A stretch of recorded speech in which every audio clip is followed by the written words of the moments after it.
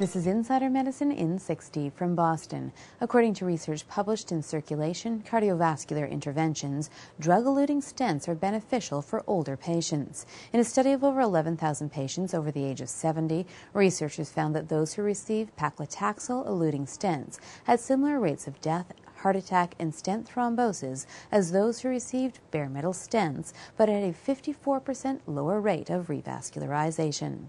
From New Haven, according to research in the Morbidity and Mortality weekly report, 3 in 1,000 American children have been diagnosed with Tourette syndrome.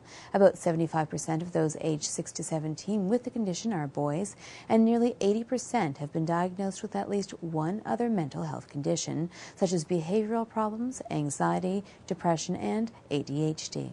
And finally, from Chicago, according to research presented during Digestive Disease Week, optical analysis of colon polyps has proven to be accurate. In a study of 126 patients, researchers found that 94% of polyps identified as adenomas using the optical method during a colonoscopy were diagnosed correctly. However, the optical method was slightly less accurate for smaller polyps that were 5 millimeters or less.